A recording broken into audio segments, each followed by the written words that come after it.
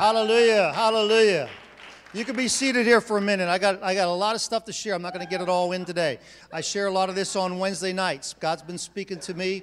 It's been speaking to me a lot. So we are declaring, we are praying. Pastor Tammy and I are on a phone call every morning for at least 2 hours, from 7 to 9 every morning. And we are declaring and we are praying because how many know we're in a battle in this nation? And it's not a battle of Republican, Democrat. It is a battle of light and darkness. It is a battle for evil and good. Okay, and so we got to see that. We got to recognize that. And so I went to bed Wednesday night and I woke up Thursday morning. Before I even got out of bed, I heard this word reverberate in my spirit. One word, and it was the word deceit. Deceit. And so I just got up. I didn't know what it meant. I didn't know what God was saying, and I thought maybe it was a scripture, but God didn't give me a scripture. And I looked up the definition. Now watch this. I did not know. I hadn't looked at the news. I did not know that Congress had certified somebody to be the president over the electoral vote. I did not know that took place at 2 in the morning. I didn't realize that. I didn't know that. I just woke up and heard the word deceit, looked up the definition, and here's what it said. It said the act of causing someone to accept as true or valid what is false or invalid. You understand what God's saying here? The act of causing someone to accept as true or valid what is false or invalid. As I was praying that day, Thursday, and one of the things that I've been saying all along, in my mind, in my opinion, I said that the manifestation of God we were not going to see it until man has exhausted all his efforts. Now, I said that word. We would see the manifestation of God only after man has exhausted all his efforts. That night in a speech, President Trump said, we've exhausted all our efforts. He said those exact words, which was really interesting. I said, okay, so praise God, I said, where are we then? Where are we in the time frame? Where are we? And I heard, many people that have stood loyal, many people that are good people, they stood loyal with Lazarus. Martha and Mary were good people. They loved Lazarus. That was her brother. They stood with them, but there came a time when they're like, you know what? Jesus didn't show up. We got to put him in the tomb now because it's over. Heard one of the senators cry, it's over. It's over. Got to put him in the tomb because it's over. What we were waiting for. Didn't happen. Wasn't expected that way. It's all over. Good people said that. They're not traitors. See, don't be quick to judge these people and say that they're traitors. They're just like, Martha and Mary, they put them in the tomb. And then Jesus showed up. It was really interesting whenever he said, hey, by the way, he tells his disciples, this is what Jesus said. He said, we're going to go to Lazarus. And here's what he said. He said, Lazarus is dead. Remember this? Remember this? Okay. Lazarus is dead, and Jesus said, Lazarus is dead, and I'm glad.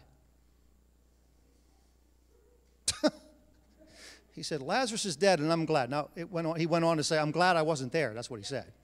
He said, Lazarus is dead, and I'm glad that I wasn't there. Now, catch what I'm saying in the spirit and what's going on. Okay, a lot of people are saying it's over. That whole thing is dead. Put it away. Give up on it. Just concede. It's all over. And Jesus is saying, everybody's saying it's over, and I wasn't there, and I'm glad. I'm glad I didn't move that way. I'm glad I didn't do what everybody was expecting. Because God says, I don't do it that way. It's not my way to go move the way you think it's going to be. God says, now I'm going to move in a way you never expected. Okay? That's what God said. Now, here he made an interesting statement. He made an interesting statement in John chapter number 11. And here's what he said. How many believe that God was speaking through this whole thing? How many know that God has said some things before about what was going on in this nation to his prophets? And Jesus said this in verse 40, John 11:40. Well, first he said, take away the stone, for 39. And they said, but Lord, there's a stench. In the spirit realm, I can smell a stench right now. I've been smelling a stench all week. Something's rotten in Denmark, you know what I mean? Something don't smell right. Something's not. There's an odor that I don't really care for. There's an odor that I'm just can't handle that smell any longer, and it's not been a pleasant odor, and it just stinks. But in spite of that, Jesus said, take the stone away. Take the stone away. And then he said this, did I not say to you, if you would believe, you see the glory of God. If you would believe, you'd see the glory of God. So take away the stone. I got so many stuff that, different words. I should write these. I should write the dates down. But it was this week. The Lord spoke to me that it was the dawning of a new day. The dawning of a new day. And which is the beginning of the first appearance of something that's about to come into existence. I want to know, where are we today? And the Lord, at the beginning of January, the first week, the Lord really kept impressing upon me the 10th of the month, which is today. And that something was going to take place today. Something. It was at least going to be the beginning of something. And if you were here to hear my message Wednesday night, it's where I think the drops of blood. We're going to see the drops of blood. Okay, there's going to be some drops of blood that we're going to see. That's prophetic. And there's an illustration. Let me just say it real quick. What I shared and what the Lord showed me is the prayers of the saints. The prayers of the saints have delivered the kill shot. And what the Lord had given me years ago, and I'll do this really quick, but years ago when I was hunting, a deer came out. I shot a deer, and it just turned and bolted like it was never even hit. And there was snow on the ground. It was the first thing in the morning, and I stood there. And I'm like, "You got to be kidding me! There's no way." And I kept, going over and looking at it and talking to myself, like there's no way I missed that thing. I kept saying that. I couldn't have missed them. I couldn't have missed them. And there's things, I look at what's happening in our nation now, and I'm like, did we miss it? No, we couldn't have. God, that cannot be your will. That you cannot allow that to happen. There's a remnant people that have been believing and praying and declaring. Prophets have been shown these things. Look, no way. I look at the agenda. I look at no. You cannot bless corruption. You can't do it. And so I kept looking. I said, "There's no way. I couldn't have missed that thing." So I finally walked down there. It's in the snow. I look the tracks where the deer was. Nothing's there. There's no blood. There's no evidence. No blood. No hair. Nothing. And I'm like, I can't believe it. I still, no matter looking at what I saw in my mind, I could not come into agreement that I missed that thing. Like, no way. So finally I said, well, it ran that way, and I started following the tracks. And I followed these tracks for about 50 yards, and all of a sudden, I saw a drop of blood. I saw a drop. One drop. I said, okay, I did hit that thing. I knew I couldn't have missed that thing, but one drop of blood doesn't mean you hit it good, you know what I mean? So I followed, and I seen another drop, another drop, another drop. All of a sudden, I seen a puddle. And I said, I hit this thing pretty good, I think, because now puddles of blood are showing up. And pretty soon, I seen the dead body. And you know what I realized afterwards? I shot that deer right through the heart. When I delivered that blow, when I pulled that trigger, that bullet went right through the heart of the deer, and yet that deer turned and ran 100 yards like it wasn't even hit. And almost convinced me that I missed it. Almost had me convinced. Even when I went down, I'm like, there's no blood. There's no evidence that what I did and what I spoke and what I said and how I prepared for that day. I had my gun sighted in. I had good ammo. I was, I had a good squeeze on the trigger. Everything. I did everything right. And yet, the evidence was trying to convince me that I was wrong and that I missed it. But I wouldn't give up. I said, no, I'm not giving up. I'm not going to say I missed that thing. There's no way. And that's where a lot of people are today. They're abandoning ship. Well, we missed it. Well, it didn't work out the way we thought. Well, it didn't, we prayed our prayers and the prayers didn't work. You must serve a different God than I do. Okay? I read about it. Prayers work. We just sang a song. God's working even when we don't see it. He's still working. Amen? And so where are we today? What's going to happen today? And here's what I heard in the Spirit. What's going to happen today is it's about stones. David has gathered his stones. Okay? Jesus has rolled the stone. The stone is being rolled away. The stone's being rolled away. Now, there's still a little time, see, there's still a little, I'm not sure spiritually how much time, but the stone's being rolled away. Now, once that stone was rolled away, guess what it did? It exposed some stench, too. Okay, and there was still some expectation, and things didn't happen immediately because there was still some things. He was going to have to call Lazarus out. He was still going to have to be called out. Okay, then even when he come out, there was still some things that had to be done. There were some grave clothes that had to be taken off. Okay, there were some things that had to happen. But today, the 10th of January, today's the day that the stones are being rolled away. Today's the day that there's a crack. Today's the day that there's an earthquake. That's what I sense. Okay. Today is an earthquake that is a rumbling, a splitting of the stones. Okay, and here's what happened. Okay, you ready?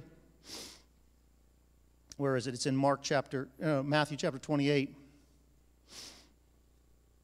And behold, verse 2, there was a great earthquake. I believe that great earthquake is happening today. In the spirit realm, okay, don't look for it in the natural, but in the spirit realm, a great earthquake is happening today. An angel of the Lord descended from heaven, came and rolled back the stone from the door, sat on it. His countenance was like lightning. His clothing is white. So there was a great earthquake. The stone has been rolled away. And we're seeing, and I'm sensing the cracking.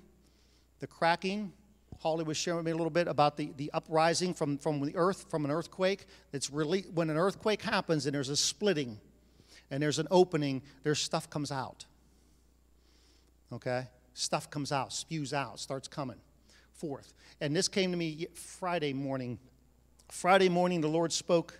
Now I got to figure out where this is. Oh, there it is. I didn't even know. See, the Lord will speak words to me. I don't even know what they are sometimes. The Lord spoke to me Friday, and he gave me the word warmonger. I wasn't even sure exactly what that is, okay? I just heard that.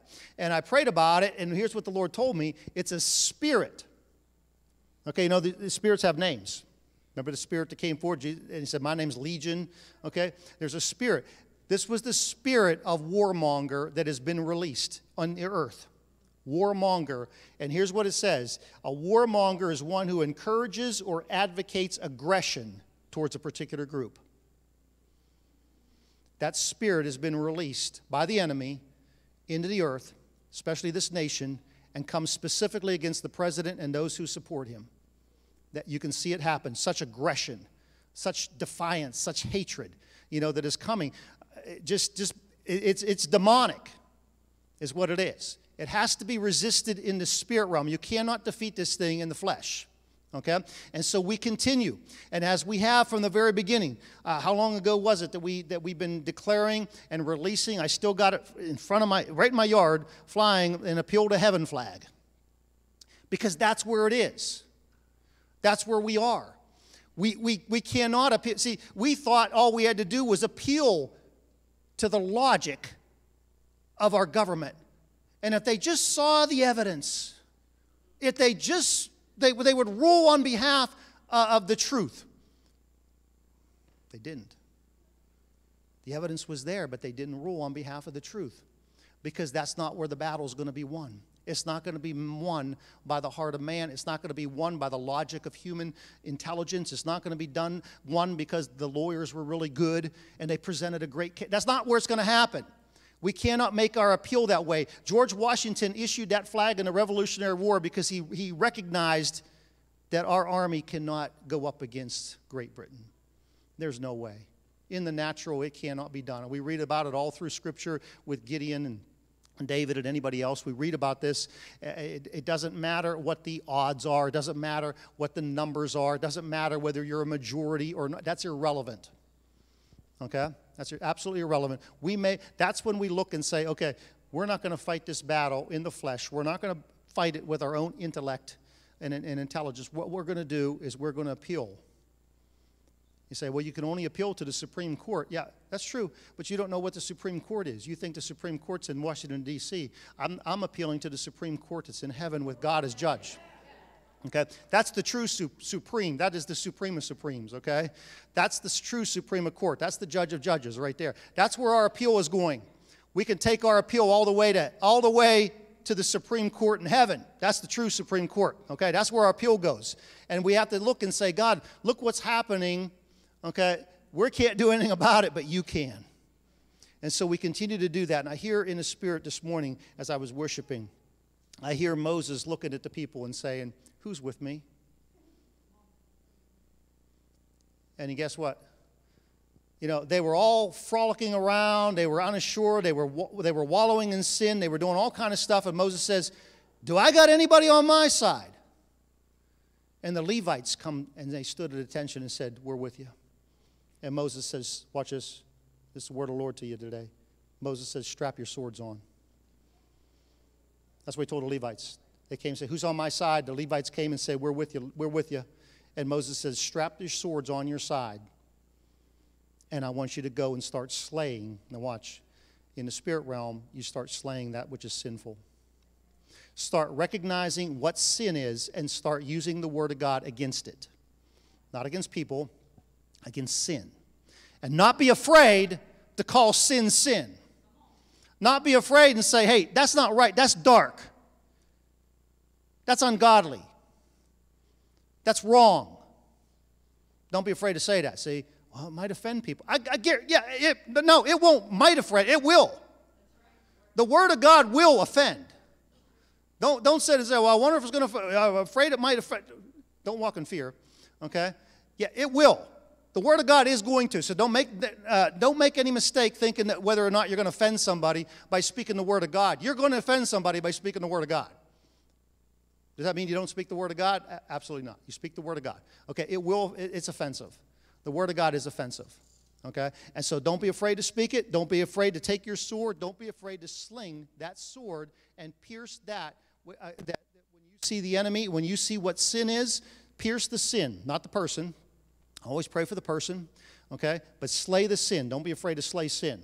There's too much things that's going on right now. The church is confused that the church calling right wrong and wrong right. They're confused. They don't even know what's right or wrong anymore in the church. They're so influenced by the culture, which is the exact opposite of what God called. God called the church to be the rulers here, and the churches to be the influencers, and the churches to have the voice. Because we have the truth. The Word of God is greater than our Constitution. And I'm not against our Constitution, but listen, we make our appeal to the Word of God. We follow the Word of God above even the government. You understand that? The Word of God is supreme. Don't be afraid. Don't be afraid to stand on the Lord's side and use your sword. The weapon, the sword is the Word of God. Don't be afraid to speak it. Don't be afraid to come into agreement with it. Don't be afraid to be on God's side. Because we're at a point now where you no longer can be on the fence. You see, for a long time, the church just stayed on the fence. Well, we'll just kind of appease the both sides, well, we don't want to offend anybody. We don't want to we'll just kind of ride it out in the middle there and just not say certain things because somebody might not like it and somebody might get offended. And I'm like, wow, maybe somebody should have told Jesus that. He didn't have a problem going around and say, you hypocrites, you brood of vipers, you whitewashed tombs. He called it what it was. How many know he looked at those Pharisees and loved them? But boy, the things they did made him mad sometimes. I get mad when I look at the church sometimes. I get angry. I love the church. God loves the church. Okay, he died for the church. It's his body. But there's things that go on in church that anger God. You know what I mean? There's probably things we do that anger him sometimes. And we want to be, sensitive to that and say, God, is there something that we're doing that we shouldn't be doing or something that we're saying that we shouldn't be saying? And so we want to be humble that way. But listen, don't be afraid to speak the word of God and make that your supreme plea. Amen? Hallelujah. Well, anybody encouraged today? You got something, Dave?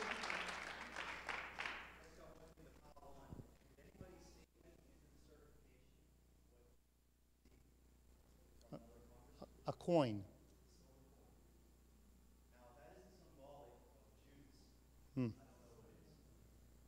So let's pray. We take authority over that spirit of betrayal We take authority over that spirit right now that would try to betray the things of God in this nation. And Lord, we thank you for godly men, righteousness rising up, women. We thank you, Lord Jesus, for your people rising up in this nation, people that have a voice, people that have your voice and your will and your declaration right now in Jesus' name. We declare it. We thank you, Lord, for what you're doing. We thank you that you're exposing things. We thank you, Lord, for the spiritual earthquake that's hitting today, that's beginning things. We thank you that the stones are being rolled away. We thank you, Lord God, that which has been buried and Lord, things that you love were buried. Things that is your will that were buried, Lord, are coming out of the tomb, because today, Lord, is the beginning of Resurrection Day, and we give you praise for that in Jesus' name. And all God's people said, amen. Amen. Hallelujah. Let's stand to our feet and begin to praise, because there's a progression. When Jehoshaphat recognized that there was something coming against him that he could not, he had to make his appeal to heaven. If you remember this, I'll say it real short. But there came an urgency, and then there came a fasting and a prayer and a declaration, and then there came a praise. And the praise happened before the battle. You understand that? The praise didn't happen after the battle. It wasn't like after it was all said and done, then we just praised God. No, it happened beforehand. Jehoshaphat sent his praisers out beforehand. See, we should be praising now. Don't wait till you find the dead body. Okay? In illustration of the deer. Don't wait till the evidence is there. Start praising him now, knowing that you're going to find the dead body, knowing that you're going to find the evidence. Start praising now, knowing that it's coming, knowing that God's fighting for you. Amen? Hallelujah. We take our swords out right now in the name of Jesus, and we execute